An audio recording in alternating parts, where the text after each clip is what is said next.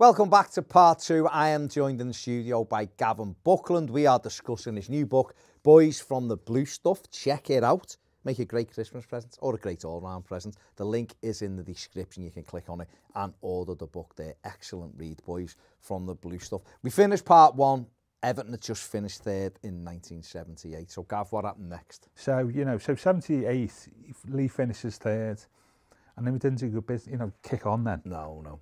Buy some good players. Yeah. And then he bought Dave Thomas the summer before, 77. He bought, I don't remember, Mickey Walsh. I know it was a striker who from Blackpool, was it? Yeah, he bought him in the summer. The goal of the season, didn't he? Yeah, and that was the only thing he did in his career. Yeah. Though Liverpool were after him, and obviously Mickey Walsh, Steve Walsh was his brother, later Everton, the director of football.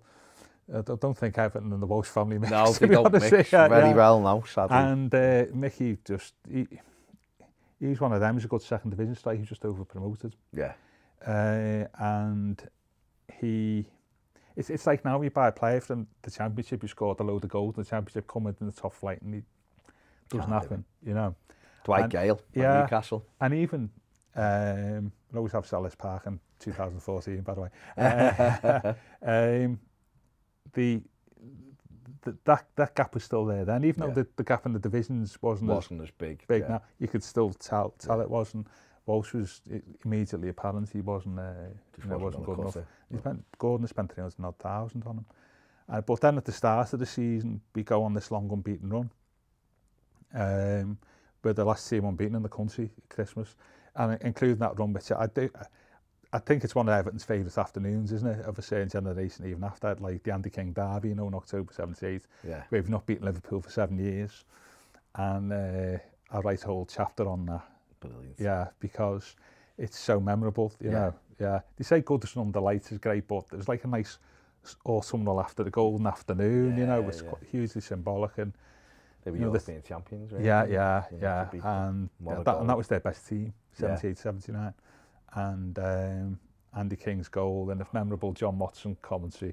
I always suspected favoured Liverpool above Everton, but that's just me. Yeah. And you had all the ticket tape thing from the Argentina World Cup, so I try and capture all that in the book, because it was such an emotional afternoon. Because I remember it very well, not beating Liverpool for 7 years.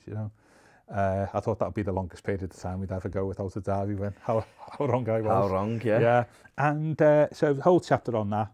And King, he was Andy King, sadly not with us, no longer with us. It was he liked a good goal on the telly, and he had his one right into the top corner. Yeah. And famously, it covered also the famous interview afterwards with Richard Duckenfield, where the policeman, he doesn't tell him to get off the pitch, he pushes them off the pitch, doesn't he? So that's it. And then, so Leek we're second in the table at Christmas and unbeaten, and then all of a sudden it just falls apart. Because Gordon, I don't think he knew how to build teams. I think, as I say in the book, that as a manager, I think you've got two things to do when you join a club, is A, get the players that you've inherited working properly and organised properly and get the best out of them. But then, after you've done that, play in your own style. What's your chosen style? Yeah. And I can think of 2 or 3 Everton managers, like Martinez was one who could do well with the players inherited, but when he's trusting with his own players and stuff, it doesn't happen. I think, to be fair, it probably happened with Joe Royle as well. So I say that Gordon was like that. He was great at getting the best out of players he inherited, and he liked players who worked hard. But he sort of buying players who were 29, 30. He sold Martin Dobson, who was 30. He bought Ace Harford, who was 30. Well, why don't you buy a younger player? He bought Brian Kidd, who was 30. Well, you're not going to progress doing that and pay big money for them. And I think again, synergy. Yeah, and synergy now. Yeah. I think in the early in 79, it was really cold winter, and Gordon got a major cob on over cold pitches and icy pitches. And he started feeling, after 18 months where he thought he was the Messiah, he started to crack up a little bit. I think the pressure started to get at him. And the thing, to be fair to Gordon, where he was really unlucky was obviously with Liverpool, there's a gap now, but that's when the big gap started to appear. before Gordon, it was always nip and tuck. Liverpool, mid-70s, okay, they won a couple of extra titles, but you never thought we can get that back. You know, that being the history of Merseyside football, you can get it back. But all of a sudden in 77, 78, was that Liverpool win European Cups. That's on Gordon's watch. And I think of all the Everton managers, he was the most affected by events across the park, you know. And I think he always felt that he was just unlucky. I think it's the sheepskin coat. Well, but there's a great there's a great one I've got at home, a great still of Everton Aston Villa in February '81, where there's McMahon, Latchford, and Gordon Lee sitting on the bench, and they've all got massive sheepies on. That was it. That was like the reggae, wasn't it, for the football man? And then it all fell apart. He had. Going back to money was quite a big thing even then, you know, for players. So he had like quite an age. He had that position you don't want to be in, where you've got a group of players where quite a few of them are entering. They've got one last contract left in them. You know, so he had like players at 28, 29 who've got one contract left. Or not happy with their terms, and he ended up. I mean, Bob went on strike, which is mad. In 79, 80, Bob went on strike, sitting in the stands.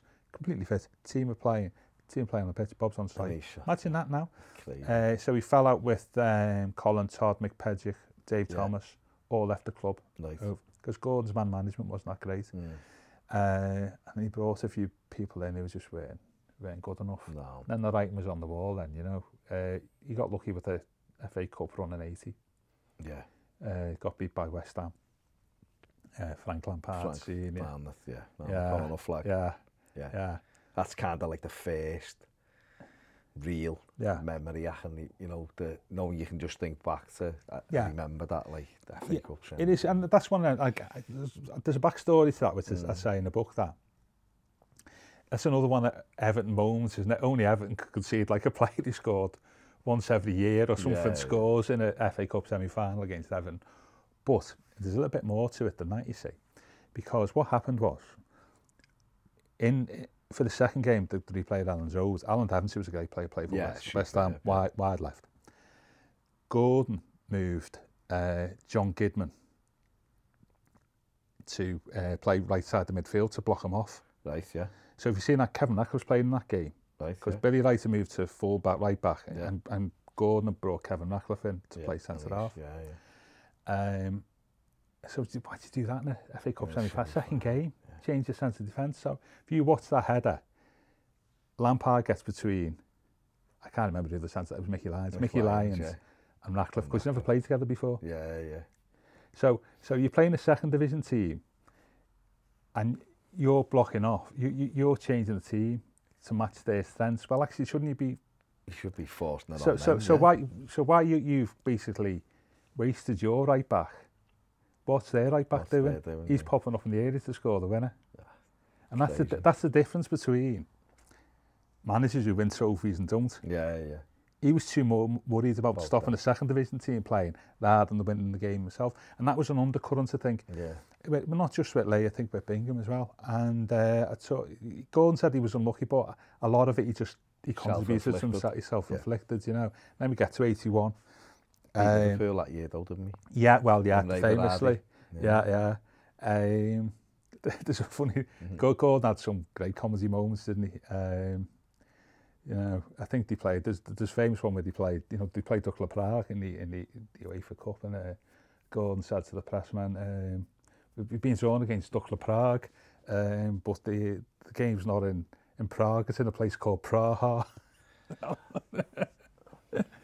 No, Gordon, it's the same place. Well, that's semi-final. The game against Liverpool in 81. So, starts off the season well. But your McMahon had come in, McBride.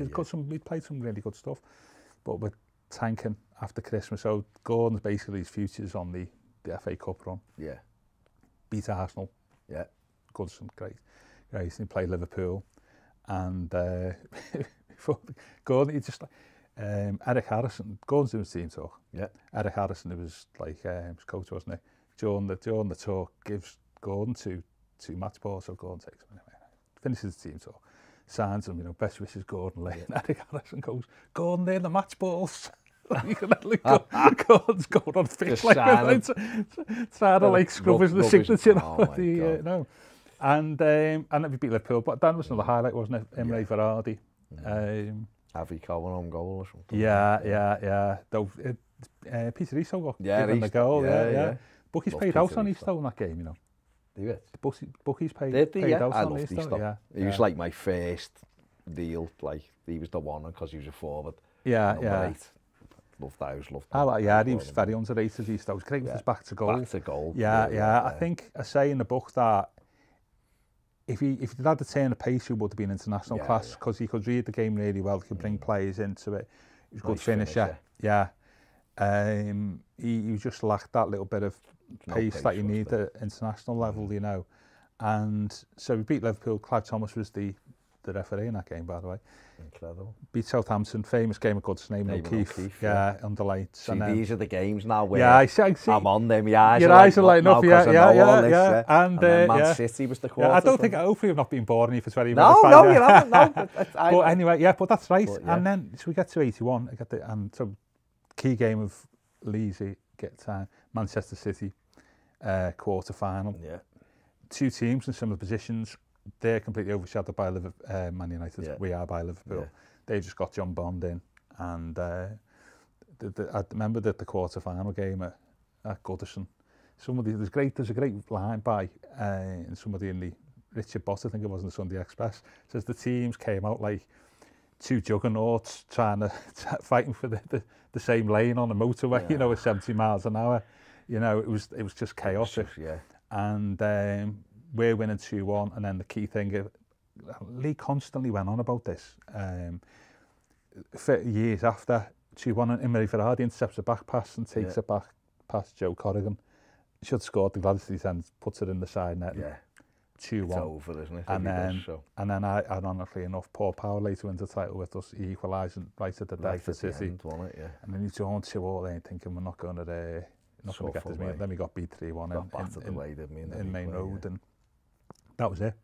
You know, I mean, Philip Carter wasn't one of his finest hours in that. After that game, it's obvious Gordon's going to go. Yeah. And Carter comes out and says to the press, we're going to be looking at, you know, reviewing the manager's position, you know, after this defeat.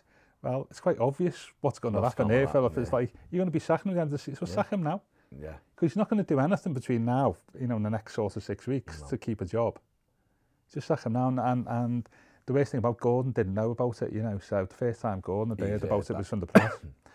And so it wasn't one of Carter's... I get the impression that Carter didn't like him. Yeah. He was very terse. You know, he didn't say, like, when Lee left, oh, thanks for Gordon, great service. You know, you're lucky you got a, you know, final, couple of semi-finals, all this type of stuff, Europe. He was just said, he did a good job, but it wasn't good enough.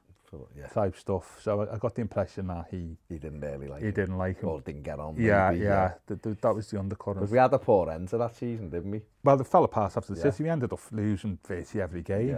And finished low down, didn't we? So 81, summer 81.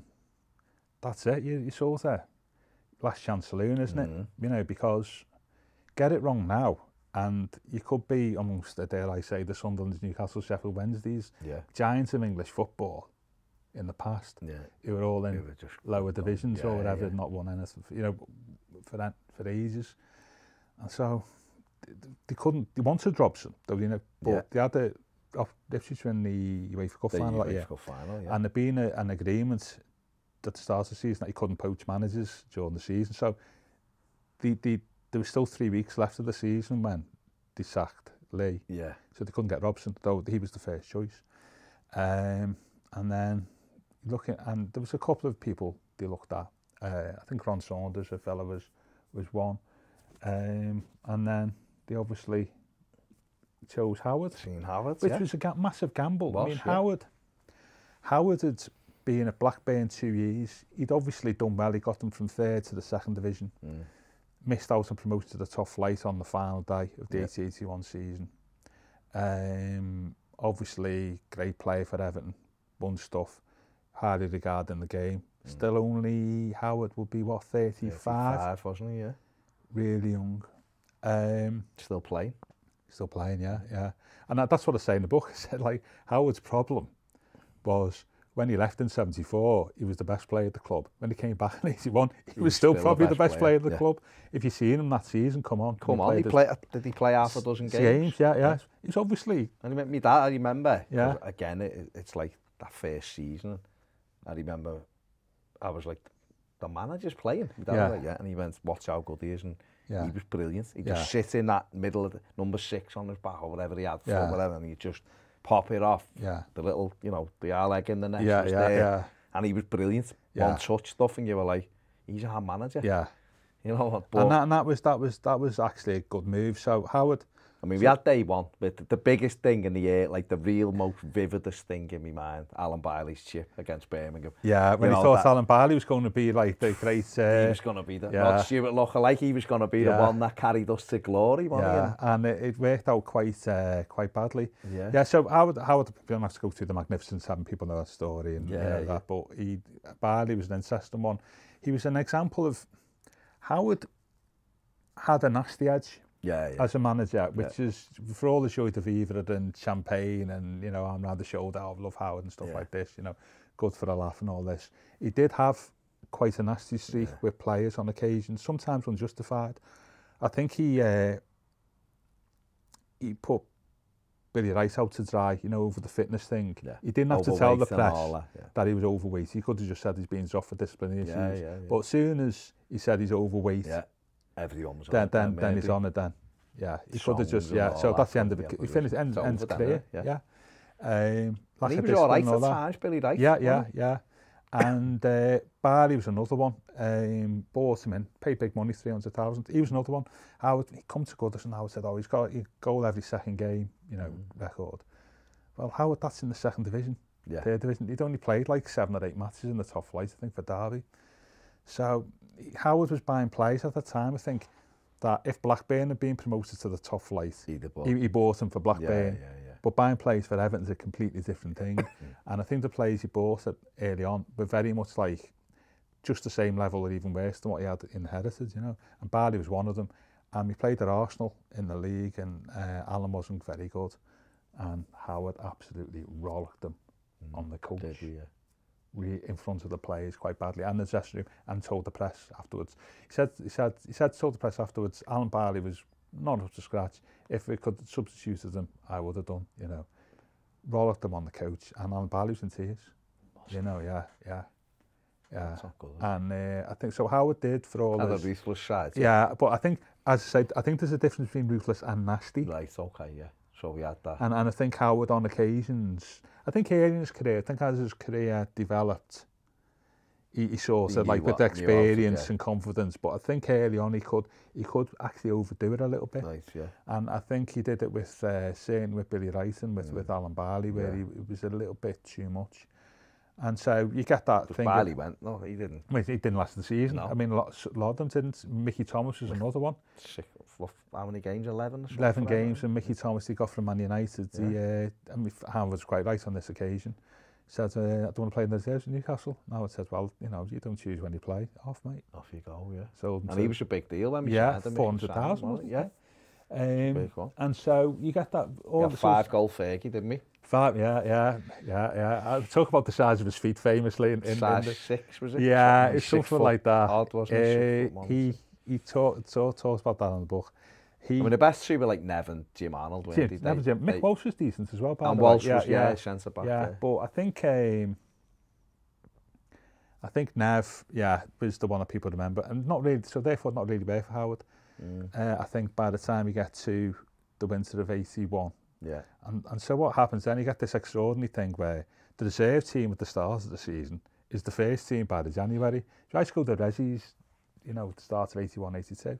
I've still got some of the team sheets in art, like Southall, Higgins, Ratcliffe, Stevens, Richardson, Sharp, Irvin, McMahon, all playing for the reserves. All the reserves, yeah. He goes playing in January. That is the They're first in team. the first team, yeah. And so I think we could do with that now, Goff. Yeah, well, Howard was lucky. Yeah, Howard was lucky. Yeah. Brian Glanville from the Sunday Times always used to say Howard was a lucky manager, and I think he was there because if he didn't have those talents And let's face it, they all became part of the best team in Europe, 5 or 6 of them, 4 or 5 years later. By the middle of the first season, now it's probably gone. Yeah. You I know, suppose people are saying the same about Alex Ferguson, no, with well, this, yeah. with this class of 92. Well, he was lucky. He'd obviously got United into a good place, but that's where he was lucky. Yeah. But now with Howard, you're right. Yeah, Harry had the same thing. You know, look at the people that came through the youth system at Belfield in the mid-60s. You know, Tommy Wright, Joe Rowe, Colin Harvey, people like that, John Hurst. So Howard was lucky. So then he sort of did well, ended up finishing 7th, and Sharpie had a good season. You remember his first season, done really well. Well, it's his second season in the club, first full volley season. Against, that's sort of, when I spoke to him, I was like, obviously the Tottenham volley was incredible, the 1-1 draw, but his volley against Leeds, we beat Leeds at home in the night game, and he scored the volley. And that's the thing, none of it was televised. No. I mean, the Spurs game's televised. Yeah. But the Leeds game wasn't. And he scored against Forest as well. He beat Forest in the night game 2-1. Two goals. Last minute. I love this. 81, 82. I remember a kid, you see. Yeah, so all of this is really like visceral to me. It's like when you're talking, I'm going, sat in the low Bullens, my dad, my little brother. It's great. Them goals are like. And so there was promise at the end. You could see Howard's Eastwood scored the final game of the season. We drew 1-1 with Wolves at home, and I was in the street. The first game I'd gone with me mates from school. My dad allowed me to go with the 46 from Penny Lane all the way down. We were stood on right at the front of the street end, and their goalie, Paul Bradshaw was there. Big perm, didn't he, Paul Bradshaw? Big perm. Someone put a shoe and a handbag on the thing for him, and he'd given him stick because he had the long hair, and he was laughing. He was great, but Eastwood scored at 2-1. I think Mel Eves equalised for them. All right, okay. 2-1-1. These statos in football. No, this is just literally I can't. But I remember, because that was one. That was the.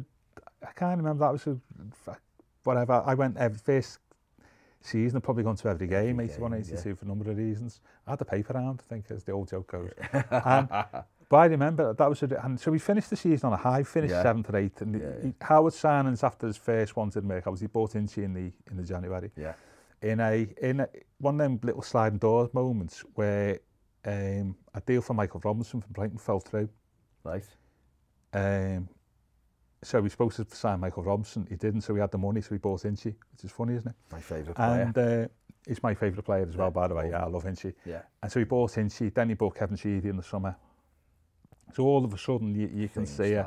And then the following year, we've obviously got the 5-0 against Liverpool. But one of the things with Howard is that his defence was always very sound. So, I mean, at Blackburn, I think 100 league, I think they conceded 63 goals in 88 league matches, but only scored 100. So if you think how good, you get nearly 2 promotions out of scoring a goal a game. Yeah. That means your defence is great. And that's the thing that people forget in Howard's first 3 or 4 years, and when he was really struggling in 83 was nobody complained about the defence.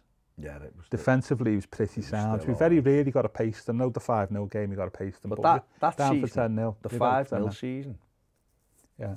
82, 83, wasn't it? I think it was 82, 83. We started off, we beat Villa 5-0, beat Spurs and Villa in the week. European champions, Villa. We beat them 5-0. Yeah. CD scored. I remember again another game. Yeah, and they beat Spurs 3-1, and then they flying, and then they get beaten Notts County, which was sort of Howard's sort of every time there was a bit of progress, we did something stupid. Yeah. But there was a turning point actually where he dropped Billy Wright. Yeah. He was left then with the decision who to replace, and that's the first time when Ratcliffe and Higgins played centre defence, and they were a really good partnership. And from then on, Howard's teams are good for the next 5 years, and hardly conceded. It was less than a goal a game. Yeah, incredible. You know, and all of that came from Billy Wright. He was quite lucky, really, that he'd never have bought Kevin Sheedy if he hadn't sold Mickey Thomas. Because Mickey Thomas played left midfield. Left mid, yeah. So he was quite lucky. The 2 big decisions he made, selling Mickey Thomas, dropping Billy Wright to be overweight, he actually benefited from them in the long term because he got Kevin Sheedy and he got Kevin Ratcliffe then playing centre defence.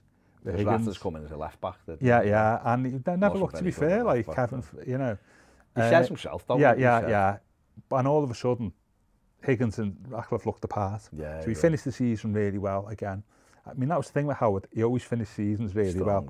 if you have a look at first 3 campaigns, last 7 or 8 games, always win 6 or 7. Yeah. Do you see a sign for the future when they play Man United in the FA Cup quarter-final, March 83? Oh, yeah. You know, Stapleton. yeah, like 93rd minute. McCarthy, but we played brilliant that game. Brilliant, yeah, brilliant game. And you can see then this team's going places if they get, yeah. And the 0-0 at Anfield as well. Yeah, following. Unbelievable, yeah. Well, Jim Arnold was never less, wasn't he? Both Old Trafford and Anfield, you know. Just didn't look like it. He looked about 60. Yeah, because of his hair. He was a balding accountant. Yeah, that was it. Something that I can familiarise myself with. But yeah, he was 30, 31, but he was good. Arnold, he was a decent keeper. Yeah. And then we get to, 83. You've got, we end up finished 7th. Yeah. And then you can see, you've got Sharpie and Heath beginning to play well up front. Kevin just looked quality from the moment. He just walked in, didn't he? Yeah. The thing with Sheedy was... Richo as well, Kevin. Love Richo. Fantastic player. When Sheedy played, the width of the pitch opened up. We just looked a lot wider, didn't we? Yeah. And Richo was... it was left out of the book. And he'd obviously bought Reed by 82, 83. Reed, he wasn't getting a game. No. I always say that Richardson's like sort of like the George Harrison to Reed and Bracewell's Lennon McCartney. you know what I mean? Yeah. But Richo was a great player in his own right. So it's him and McMahon in the middle. Yeah. 83. Now in being at Anfield 6 years later, they're Arsenal for a title, aren't they? Arsenal, Liverpool, you know. Richo was a great... Fantastic. I think so. You see documentaries and say, utility player stepped in. No, Richo was a good enough player. He was just a good player. Yeah. It's just that he had, sadly for him, he has had players who were better. But he was a far better player when he left. I mean, if you think about it, 10 years after he left Everton, he was lifting the League Cup with Villa at Wembley. Yeah. He should never have been in the league. Yeah, I mean, to all due respect, he would have been captain, if the state would have been captain Everton in the early 90s. 100%. Captain Villa, Harper as well. Well, Alan was great. 86, 87, wasn't he? I always say about the thing about Richo is 83-4, League Cup semi-final against Villa at Goodison. In the first half, he busts his elbow and a bone in the lower arm. Plays in the second half, scores, and then at the end clears one off the line with his other arm. And then doesn't play. And then comes back for the FA Cup game against Notts County with the cast on, scores after 2 minutes. That's being hard, that, Yeah, so you could see the team developing. Then Howard bought Trevor in the summer. He was after him for ages at Burnley. He'd been, sort of after him for 18 months. Yeah. He'd seen him a lot at Burnley, and saying in the book, he said, I want to see him away from home. See, because how we play, some players are different, aren't they? Yeah. So midweek, then because the reserve games and 13 games and stuff always tended to be on the same day. And so he could only go to see Burnley play midweek, so he drove to Lincoln, Howard, March 82 to watch Trevor play.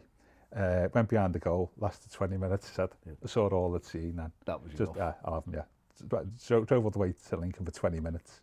To see Trevor, said he was magnificent. You seen him against Liverpool, played against Liverpool for Burnley in the league. And he was really good, because they wanted him as well. Well, Howard thought he was the only person who was after him, but Bob Paisley used to go as well. Paisley said that every time he saw Stephen, he was getting substituted. Right. So he didn't know whether he had the stamina. But Howard obviously saw things differently, and he bought him. He wanted Bracewell as well, but he didn't have the money. So he bought Trevor, and then 83, 84, you've got this slow start where they don't, and then not conceding goals, but then we lose 3-0, don't we, in the derby in the November, and then we're getting beat, and then we're Howard's on the we talked about the Coventry game before we came on air. That was the big game, the League Cup. The League Cup, getting beat 1-0, 10 minutes left. We'd had the leaflets at Chesterfield, Howard and Carter out. Those you said you got one at Coventry game. They must have a few left. Someone's passing them now. We're getting beat 10 minutes left, and then Peter Reid comes on to booze, as I recall. And then Inchie scores and Sharpie being clattered. Injured. Injured. Limps and heads one in as he's limping. In front of 9,080 spectators, including ourselves. Yeah, in the street and then, pocket of people. But then it took a bit of a time. They got a couple of decent results. They won at Man United, and then by the Christmas, you're thinking, how it's going here. You know, I think... Well, Gray coming, didn't he? Andy Gray coming, because I remember his debut, we beat Forest at home. He takes it on the chest, squares it in, Inchie knocks it in, and we beat them, and you think, we're up and running now. And then nothing, you know, and again... He couldn't score goals. By Christmas, you know, I say about defensively, played 21 games, only conceded 21 goals. Oh, right. Okay. Only scored 11. I realised that what it was. Half a goal a game.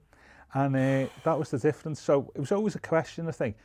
When the team starts scoring, we'll be all right here because we're not going to be... Yeah. And then we got beat heavily at Wolves 3-0. They'd not won all the year or something, 3-0. And thinking, but then that was, I think Howard handed his resignation and Phil Carter rejected it. Yeah.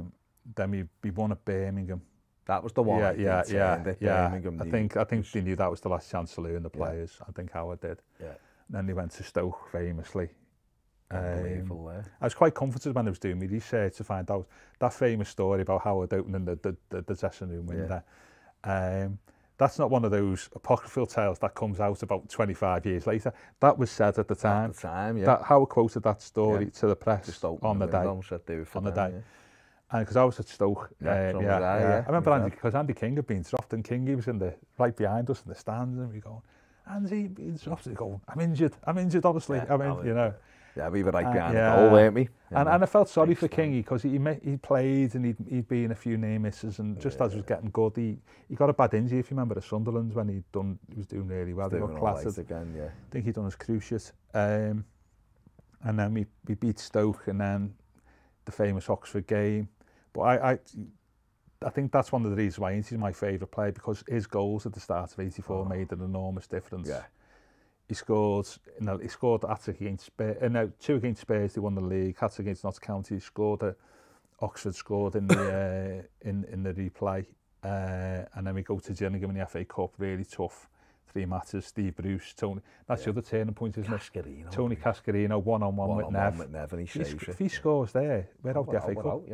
I think he said he's seen out quite a few times and said since, you know, afterwards that, you know, he kept his job because of me, like, And have you ever had Tony Cascarino's book where he talks about what was going through his... No. Oh, yeah, it's really good. Yeah. Yeah, he talked, because what happened, I think for some reason he'd thrown everybody up, and he was standing on the halfway line on his own. The ball gets played out, and he says what he's thinking about. As he's running. And he says, you've got to, you know, it's muddy pitch, keep control, because you're going to miss this, you're going to miss it. And the Nev was fantastic. It's a straight at Nev. Went 3-0, then we end up Notts County, and then Southampton. FA Cup. Inchie again. Just Inchie. Harbury, that's my favourite Everton goal. Just the way he adjusts himself. The fans on the pitch, you know. And he was a great goal. He was the last person to touch the ball in that. Was he? Yeah. In that game, he was the last, they're ready to blow the whistle. And then Bedlam breaks out. Yeah, it was literally. And that's me. I was right on the north bank behind the goal, you know, and the goal's there and we're like behind. You see it then. Oh and you knew things happening then, because that, I suppose, going back to the unlucky 70s. They were good, Southampton. Yeah, well, they finished second. Going back to the unlucky 70s, those things happened against us. Yeah, we never did that. Yeah. So when that happened, when we did that to somebody else, you know, we're on it. We're on it, yeah. And they finished the league well. They only lost 3 of the last 21 matches, and they play Watford. Yeah, we got to Watford. We were always going to win, I think. Yeah, it's just written in the stars. That's a good side, didn't we? Yeah. We knew, didn't we? Well, and Howard was good in that he never rested on his laurels. That the league form in '83-84 was, after Christmas, was still good, even though they were fighting on two cups. So we covered the League Cup final against Liverpool, where they were unlucky at Wembley. Alan Hansen handball, you know, but in Main Road he was just as good. So you see the good team, and like the league form was good. And he got that way playing where they play really high line. They compressed the play into, you know, 20 yards either side of the halfway line. Ratcliffe and Derek was quite quick actually. You think he could be a look ungainly, but he was quick, Derek. And Rats obviously was like an Olympic sprinter, wasn't he? And Gary Stevens was really quick. play a high line, anything over the top, the defensive pick up.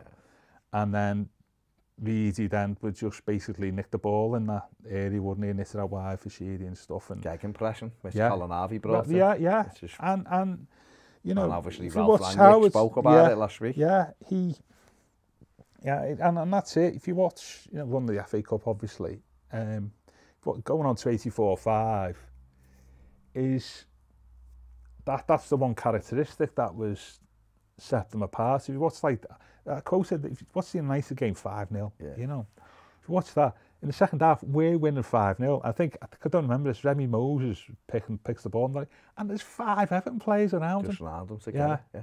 That was the thing. I remember I remember Clough talking about it, saying, you pick a ball up and there's 4 around you. It's just so hard to play. They worked really hard. They didn't give the opposition.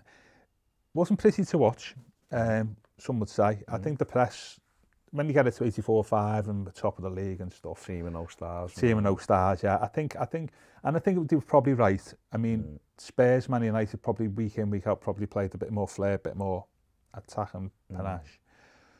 But we were hugely effective. We could play when we wanted to, but I think Howard just wanted the title. I don't think he cared how he won the title. No. In 84-85. Does he care now?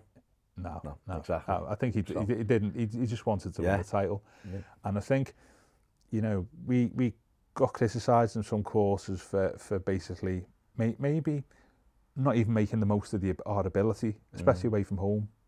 You know, if you look at that, 12 away wins that season, 10 of them by the odd goal. We never went away from home. Destroyed teams, did we? No, not really. And we should have, because we did that. We had the quality, but I think Howard just wanted to get the 3 points. Get the results off. Yeah. I mean, if you, and I think away from home, the pressing, they just squeezed the life out of the opposition, waiting for them. Some of the unfairly, perhaps, but I can see where they're coming from. We won at Southampton 2-1 late in the season. April, I think. April 2-1, Richo came in, scored 2 goals. Yeah. And somebody said we were like one of them baseliners in tennis that just gets the ball over the net and waits for the opposition to hit the ball out. Wait for them to make a mistake. Yeah. We won 2-1 that day, and both came from their mistakes, but we punished them. But that's a skill in itself. Yeah. So, but we could play with flair. Beat United 5-0, fantastic. Forest 5-0.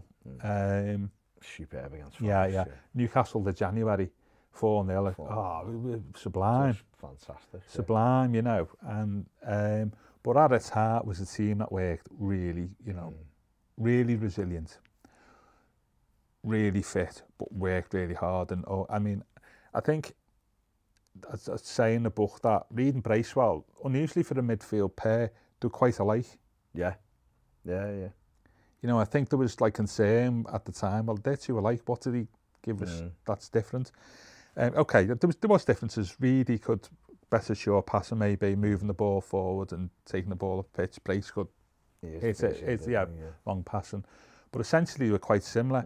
But I think Howard wanted that way because they both pressed in the same way. Yeah. So it enabled them to apply double the pressure in the centre of the park. If you'd had, say, McMahon and Reid, McMahon was too ill-disciplined. Yeah. He'd leave gaps. And he'd leave gaps. He'd go wandering around the pitch. He was a bit too headstrong at that stage in his career. You know, but where Bracewell was a little bit cooler.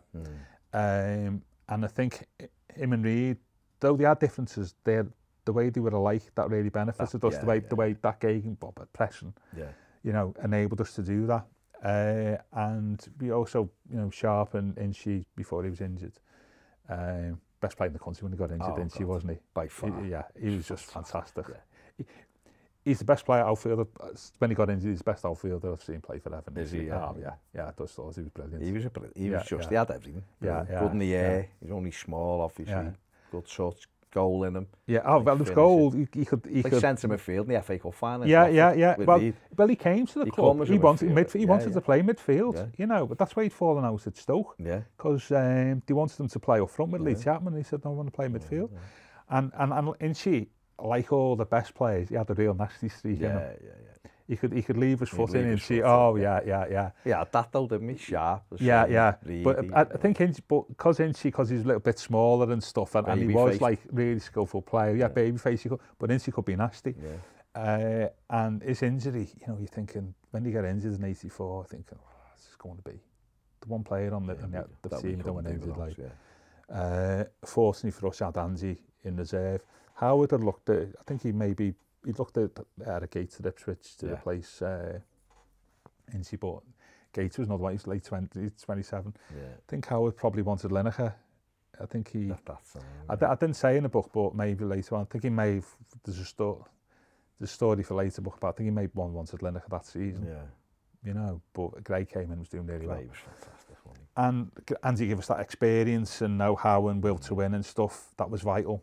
And so we sort of changed. But you know yourself, 84-5. I always think of that as two different teams. The team with Incy in at the first half and the team with Andy Gray. And I'd always say, if you want to watch one of the teams, what's the team with Incy in? Yeah, well, because I do think we did play a bit more football in the first half of the season. Not that you look back dead fondly, aren't you? But the second half, we were relentless in the second half, and it was. I mean, obviously Leicester away was a huge one. We didn't have Sharp, didn't have Heath, obviously, and we had Stephen up front off Andy Gray. And well, Trevor they said was the best head of the board, the club, wasn't he? I mean, he was just there. He's just when you add him, and you've got Sheedy, and you've got Gary Stevens, and Bracewell, and Gray, and well, that was the good thing. Richardson in and out. Yeah.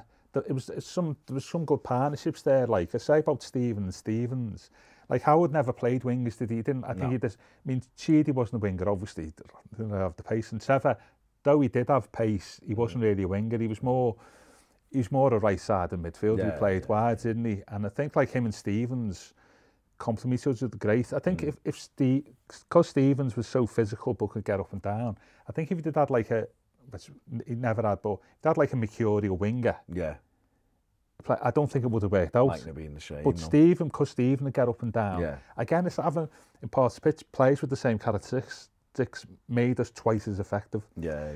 Like reading Bracewell, Stephen and Sheedy did the same. Stephen and Stevens did the same, and then you had the same with Gray and Sharp, didn't you? Up front. You know, in the big games, say Bayern Munich, you had twice the firepower up front for what you wanted to do.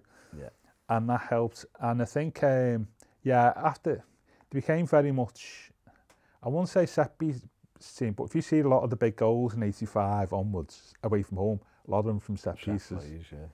You know, Spurs away was what an exception, wasn't it? Yeah, but they were mistakes. But you know what I say about capitalising on mistakes? Both came from mistakes, didn't he? I mean, that's my favourite Everton game, that Spurs away. Oh, yeah. The save by Nev. Falco, we were brilliant, mate. They were, and I think that, say, team and Oak Stars, I think we were a second half team as well.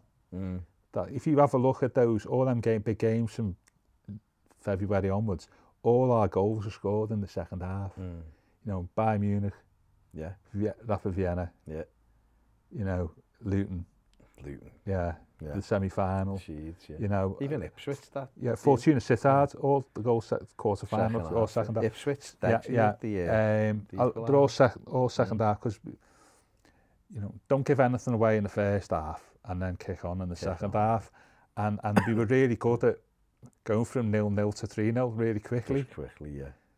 Or 2-0, you know, if you see, and that was the strength of a team. It's ruthless. Telford was another one. I mean, Watford's won 4-0. It was 0-0 after 60 minutes. You know, so very much a second half team, because don't underachieve in the first half, and then the second half just kick on a little bit. And when you've got them like that, keep your hands down the throat and just strangle them. And that's why they were a great team, you know. But he had that week and I think he just alluded to it there, that week, I think, when team in Oak Stars, but I think when he won at Spurs, and then match of the day, who'd not been to a league game at Goodison all season, even though we'd been top of the league for most of the campaign, decided to come the first Saturday in April. We played Sunderland, win 4-1, 3 fantastic goals. And then we showed we were a great team, resilient, true championship style. Sunderland showed that within the team there was real quality, real championship quality, individual quality in the team. Both with Gray's headers, but like the Reed and Bracewell link up for the first goal, and then like the Bracewell Stevens. I mean, that's top individual quality. Volley a pass and his first touch is incredible.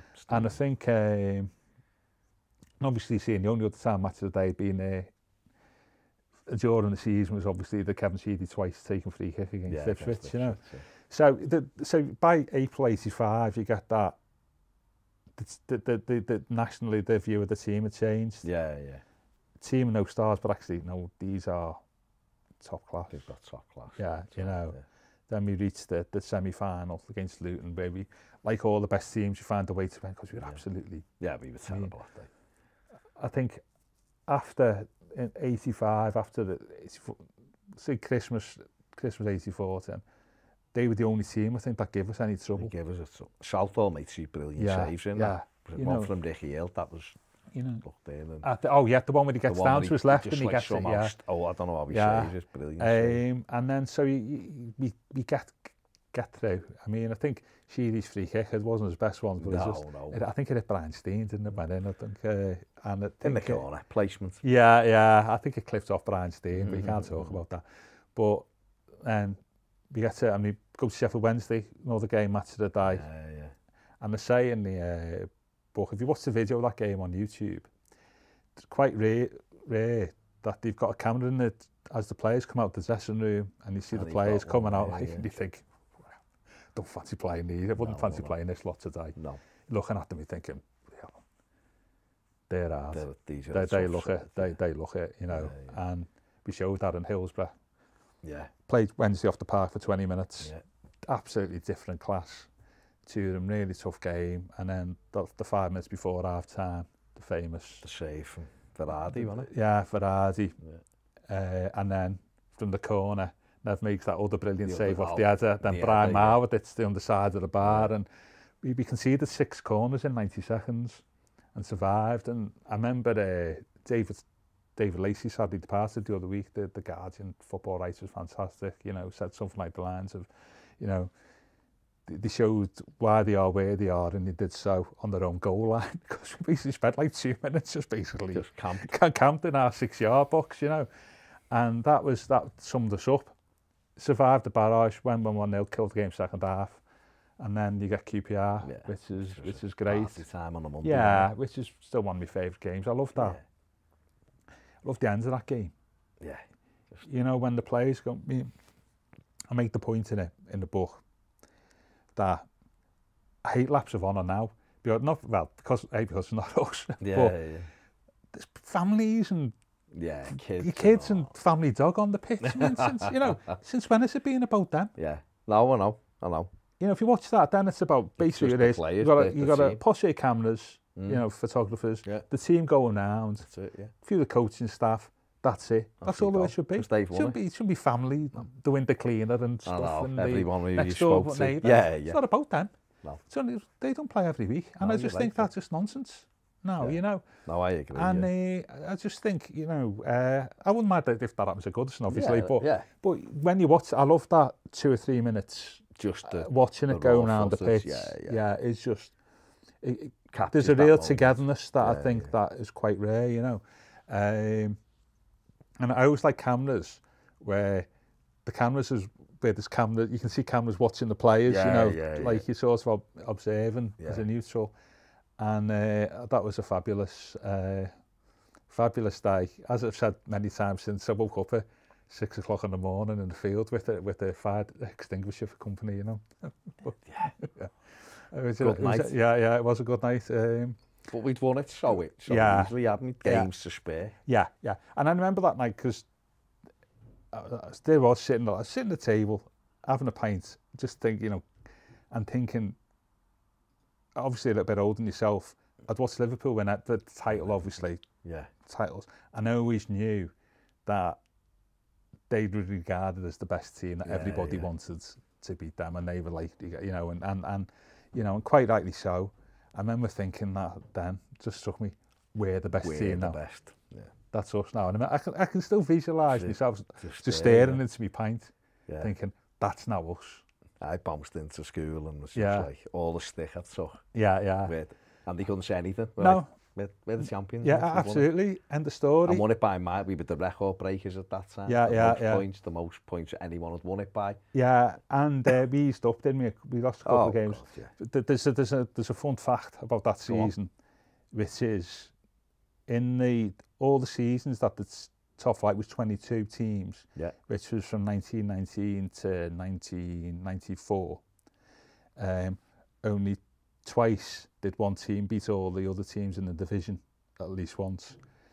Everton 1984-85. Yeah. No, the other time it happened, Everton 69-70. Only two times it happened where one club beat all the other clubs in the division that season. Only ever happened twice, you know. And and so we had that satisfaction. There's quite a long bit I say. Howard talked about it quite at length. How he'd done it as a player and walked around the pitch as a player. Now he's watching the plays and the satisfaction. It's quite emotional. I mean, Philip Carter's wife, she was crying in the director's box. Really, you know. And John Moores, he's obviously, you know, he thought he'd never see it again, you know. And it's a fabulous day, that. And then obviously we go to Rotterdam. Yeah. And then that was just, it don't really, and they were fantastic, right? Yeah, I mean, again, second half team, you know, we had the goldish lad in the first half. That was on side, But second half, we just, even when Hans Krankel scored, we just kick off and go down. Absolutely. Well, that was the measure of the team. Yeah. You know, any sort of threat, we'll snuff that out. That one that's been on social media a lot lately, where from the Howard's Way film, where we have about 40 odd passes and Trevor Stephen smashes it over. It would have been the great, like one of the greatest goals ever, because it's just so easy. Yeah, 8 out of 10 of the outfield players touch the ball, you know. I mean, I was at Rotterdam and it was great. And so there's a nice stat in the book. In terms of winning the domestic double and winning the European trophy, there's only been two occasions when an English club has gone into a third, 2 of them have gone into a third game leading to win the third. Right. That was Man United, 99. 99, yeah. Won the European Cup. Yeah. And us in 85. So we've won 2 of them, we then got to do the double. And I talk about the United game, but I say they were a good team, United. I think the difference, that game, the early games United that season, we've obviously beaten them in the Milk Cup. Beat them 3 days after the other one, didn't we? Yeah. Should have won at Old Trafford, but she missed a penalty later on. That was the only time that season they had Robson and Whiteside in the middle. Was it? Yeah, against us. Strachan missed the pen early on in that one. At Old Trafford, and I think that they were both obviously top class players. And I think Atkinson also played quite a high line, because he said he didn't want like the whole game with Sharp and Gray standing underneath the United bar. Oh God, yeah. You know, so he wanted to keep everything as far away from the goal as possible. Because he knew Sharp and Gray weren't going to run him, didn't he, really? Yeah, and I think Atkinson was, I like it on, and he gets, I think he's underestimated, and he's obviously got to add a certain image, but I think he was a far better manager than people give him credit for, but he was a particularly good manager in one-off games. One-off big games. He was good. Manager, he was good. You know, had a good record at Wembley. See his record against Liverpool, you know. And I think he worked out, he had Paul McGrath playing, and I think he'd watched obviously the Bayern Munich game, and he put McGrath and Stapleton on the near post for all corners and throw in, you know, because I think he thought that's where the threat is. And I watched the game again as part of my research, and it was 90 minutes on never, or 120 minutes I won't get back. It wasn't a good because game. It was, you know, and like a lot of them games, you watch a lot, even the best teams, and as I say in the book, is, you know, nothing happens for long periods of the game. No. There's just like goalkeepers just booting it to each other, like, you know. Nothing ever happened, you know, at the ball. And you know, we just looked flat that day. We just looked knackered. You know, I didn't say in the book, but I think, you know, one thing I think they made a mistake. I don't think they should have come back to Merseyside from Rotterdam. He's just gone to London. London, just to keep an extra bit of travelling on. Yeah, I think you're flying home on the night. Yeah. Then you've got a long coach journey. Yeah, no. You know, could have gone I think give themselves a bit of breathing space. I think if they'd have stayed in Rotterdam and flown over to and stayed on the Thursday, that would have in London. Yeah. I mean, obviously, shall we say, you would have been able to monitor the players better, you know. You know, I'm sure they were fully prepared for the cup final, but even just stopping that 200-mile journey by coach, any bit of recovery wouldn't happen now. Recovery. No. So, you know, we hit the post. Reed hits the outside of the post in the first half, doesn't he? And I think their goal sending off changed things as well. Stapleton went back to centre half, and was brilliant. But United carries on playing the attacking football. He left 3 up front, you say, because in the 83 Milk Cup final against Liverpool, Atkinson pulled everybody back into defence when he had 10 men, got beat 2-1. I think he learned, 10 men just carry on playing attacking football, because we were out on our feet, I think. And Nev should save it anyway. Well, I think it's a combination of Nev and Van der Nauw. Got to get close. I mean, Nev, it's not Nev, as I said himself. He thinks he should save it. I think Van der Nauw, he needs to show Whiteside's not the fastest in the parish. Show him on the outside. And I think Nev thinks he's going to do that. So Nev's right by his near post. Takes a step. It's close to his near post, thinking that Whiteside's going to go inside. And as it happens, Van der Nauw doesn't do that, and he gives the... I was on the tunnel end, obviously, where we were, and I can still see him hit it. And you're just hoping that, because I was right behind, so it was at the far end. As he hits it, you're just hoping the ball keeps running past the goal. I can just see it at the corner net and bounce up, and then they just roared. It was, I think... horrible. And they were replays in them days. We could have just got the replay. I think they were a good team. I think they were a good team, United, you know. It would have been a Thursday night, though, Gav. It's like 5 more days rest. I get that. I think we'd have beat them. I know what you're saying. It wasn't like we were playing a poor side. We weren't playing Watford 84, were we? But I still feel like a few days rest. I think we'd have beat them. I do think they made the mistake going back to Liverpool. I would have gone to straight to London. And so, but, you know, I don't finish the season on that sort of, because I talk about, I wrap up by talking about the 84 5 seasons, talk about those stats I was talking about there, and it's one of the most dominant campaigns in English football history. Win the title with 5 games left, win the European Cup, Winners' Cup, and people used to poo-poo it, saying, "Oh, it's not like the UEFA Cup or the European Cup." See, in the Winners' Cup that year, Barcelona, Terry Venables won La Liga. They were in it. They got knocked out. Lost 4-1 at the Nou Camp to Metz. Roma, who played Liverpool in the European Cup final, obviously had Bayern Munich. Who were as well, that's the best in Europe that year. People were saying. So there was clubs with real pedigree there. I mean, easily the best team, in the competition. And we were in it. Yeah, we were in it. Well, exactly. When you look back on it now, we were in it. That's it. Best team in Europe, and that's what I say in the book. We were the best team in Europe. In 85, people say, "Oh well, but what about them?" Well, Real Madrid finished 4th. I mean, Juventus won the European Cup, obviously. They finished 6th, I think, in Serie A. It was, so they were, Bayern Munich won the Bundesliga, but we destroyed them at Goodison. Barcelona, as I say, they won La Liga. They got knocked out in the first round of the competition we won. So you're looking at like the big piece European football, you think we should be the best. And they weren't nowhere as good as us. No. Nowhere near as good, And so by spring 85, as I say, one of the most dominant domestic campaigns of any club in history, going for the treble, and the best team in Europe, and I say that, so we've done far better than some of the greatest teams ever played in English football. Played the game, Don Nevy's Leeds never got anywhere near that. No. Bob Paisley's nearly did in 77, but they won 2 trophies, but they'd lost the cup final. So they were never going for the treble of 3 trophies anyway, like we were. Ferguson's team did it once. Bobby Robson's team went after 3 trophies in 81, but didn't won 1. Matt Busby, Bill Shankly never got anywhere near it. Got what we did in 84-5. And people, that's how good it was. That's how good they were. That's how good they were, and people forget that. And that's, I hate the word legacy, but that's it. Just look at that record with the record of great teams and the great managers that are celebrated as being great teams, and they didn't get anywhere near it. What we often say the team have fell through the cracks because people don't look at it the way they are, and obviously the Howard's Way films brought it back to people's minds. But best European champions English football never had. Easily. Because we'd have won at 86, Steaua Bucharest beat Barca on penalties. Worst final ever. We'd have won. 2 best teams in Europe played at Wembley, didn't they? Well, exactly.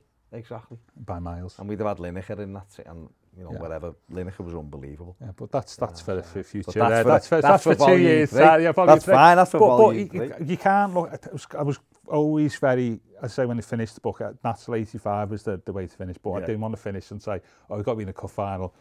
You know, what a bummer that is. You know, finish on that. You know, I think it's good to have a historical piece at the end that says, yeah, that's a minor blemish. And I think Howard said over the season, this is one of the great seasons of anybody in English football history. And this is before the money.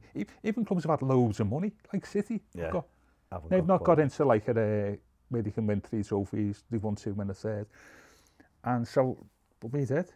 You know, that's just an incredible achievement. And obviously, within the context of the period, 18 months earlier, Howard was getting sacked. We were near the bottom of the league and scored 11 goals in 21 games. So there's that narrative as well. The turnaround was incredible, yeah. Fantastic. It's great to just go through it all. It is, yeah. I feel like having his fire extinguisher out there. Go and have a pint somewhere and just reminisce. No, absolutely brilliant. Listen, Gav, thanks very much for coming in. Pleasure. Get the book. What a Christmas present this can be. You know, a couple of weeks before Christmas, all us Blues, certainly ones who've seen it, incredible. But if you want to learn about the history of Everton Football Club and do it that way, why not? Get the book. It's a great time to get it. Where can we get it, Gav? Where's it available? All the usual places on the internet and in the shops. And the book's not just for Christmas. We can always buy it after Christmas. Yeah, of course well, you can. I'm just saying, get it for Christmas. Good Christmas, but I always remember, and when you can't buy stuff, we're still selling as well. So you've got to read, good to get the 2 books. As you say, like Volume 1, Volume 2. And you'll be back in 2 years. There's Volume 3, absolutely. So there you go. Big thanks to Gavin for coming in, so make sure you check it out. We'll see you later.